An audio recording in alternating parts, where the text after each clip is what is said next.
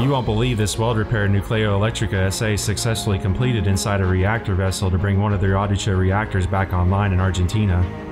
The tooling used for welding had to first be designed to fit within a 4-inch tube and delivered approximately 45 feet from the top all the way down to the bottom of the reactor. And to make things even more complicated, the repair had to be completed 25 feet underwater. But fortunately, significant research had previously been conducted by the EPRI WRTC team in the past to address such repair scenarios.